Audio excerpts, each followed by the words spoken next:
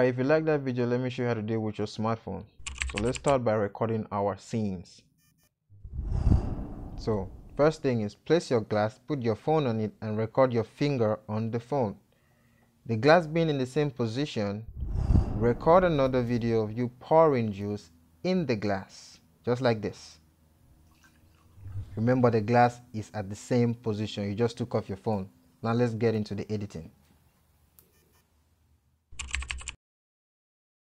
We're using Inshot for this editing, so open Inshot, take a new project. You start by uploading the video of you pouring juice in the glass.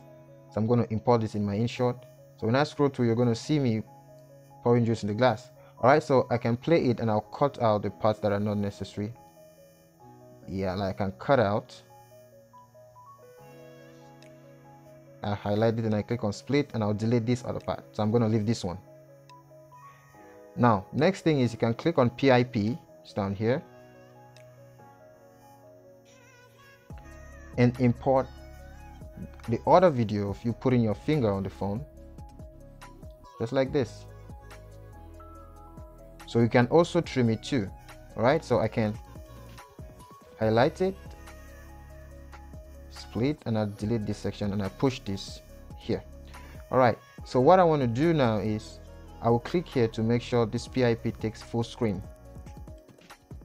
That's what is going to happen.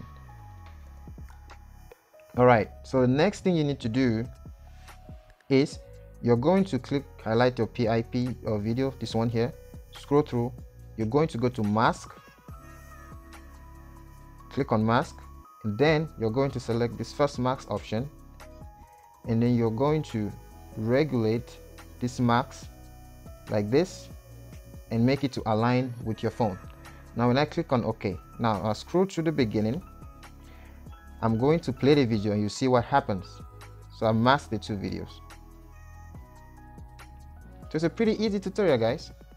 So all you need to do is import the video of you pouring the juice and then the one with your finger on the phone, and you mask it out. Thanks for watching, and if you like, follow for more.